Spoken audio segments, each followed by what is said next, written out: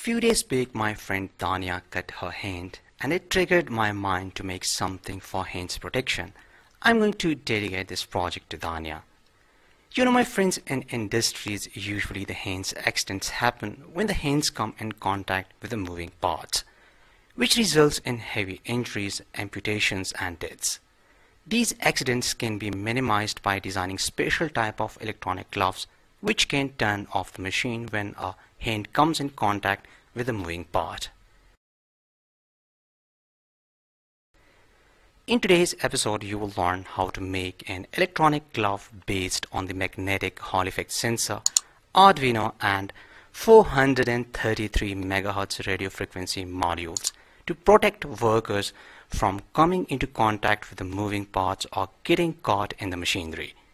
For the demonstration purposes, I'm using two indicator lamps.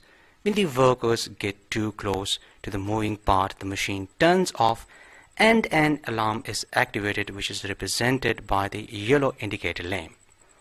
This is just a prototype model which can be further improved by designing some very small size Hall effect sensors. We can also include some pressure sensors, and the wires can be made hidden inside the gloves.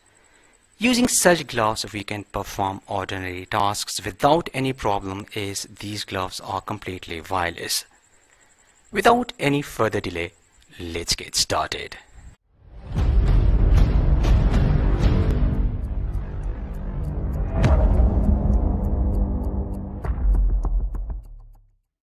The components and tools used in this project can be purchased from Amazon. The components purchase links are given in the description. This schematic is designed in KDSoft Eagle 9.1.0 version. If you want to learn how to make a schematic and PCB, then watch my tutorial. The link is given in the description. The magnetic Hall effect sensor VCC-R 5V pin is connected with the Arduino's 5V. The ground pin is connected with the Arduino's ground, while the signal pin of the Hall effect sensor is connected with the Arduino's analog pin A0. 433 MHz radio frequency transmitter module 5V pin is connected with the Arduino's 5V. The ground is connected with the ground, while the data pin of the transmitter module is connected with the Arduino's pin number 12.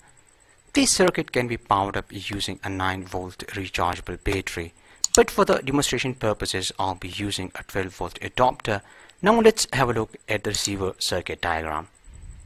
This circuit will be installed on the machine side, which needs to be turned off when a hand comes in contact with a moving part.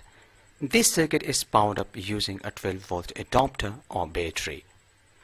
The 5V pin of the 433 MHz radio frequency receiver module is connected with the Arduino's 5V.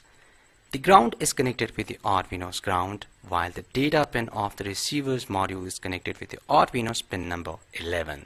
A 2-channel relay module is connected with pin number 9 and pin number 10 of the Arduino. The relays used are of the type SPDT, single pole and double throw. You can purchase a ready-made 2-channel relay module, or you can make the one by yourself by following these connections. As you can see, one side of the relay coil is connected with the 12V, while the other side of the relay coil is connected with the collector of the 2N2222 NPN transistor. The emitter is connected with the ground, while the base is connected with the Arduino's digital pin through a 10K resistor. This is the magnetic Hall effect sensor. It has 3 male headers which are clearly labeled as 5V, out, and ground. This is the sensor which detects the presence of the magnet. As you can see, these are exactly the same magnetic Hall effect sensors. I desoldered this sensor and fixed it on the glove, and soldered longer wires and connected the 3 male headers as per the circuit diagram already explained. Using this blue color variable resistor, the sensitivity of the sensor can be adjusted. This is a 433 MHz RF transmitter.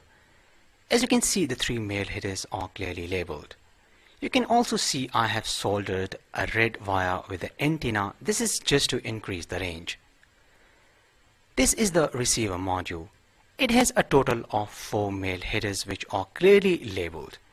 The two middle pins are the data pins which are internally connected, so you can connect any of these two pins.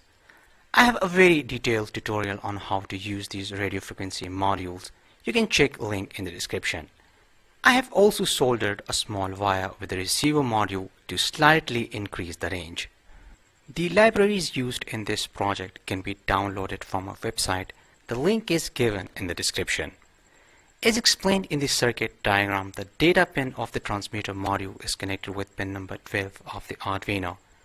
The 5-volt pin of the magnetic Hall effect sensor is connected with the Arduino's pin number 7, but you can connect it with Arduino's 5-volt.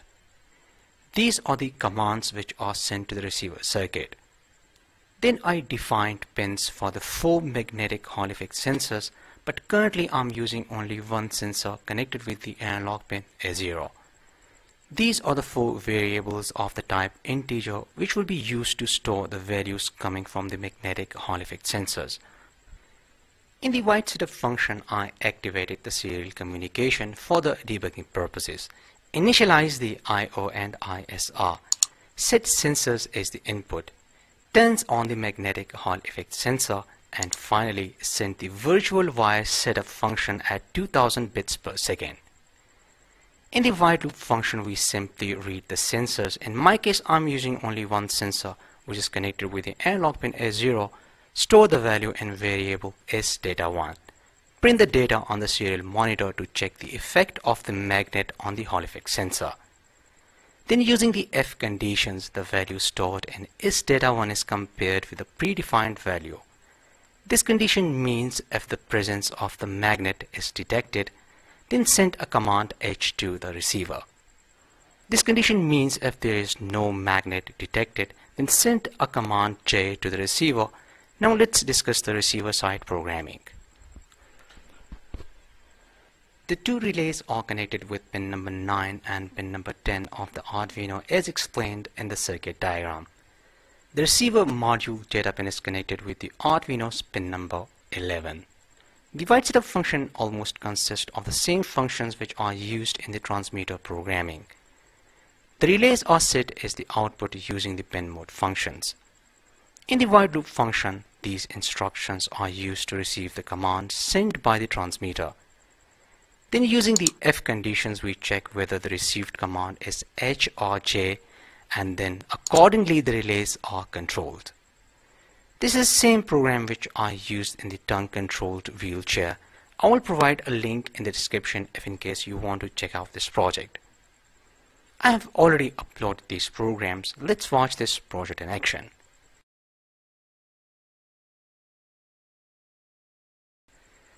Support me on Patreon for more videos.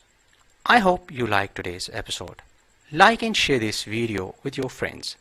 See you in next episode, and thanks for watching.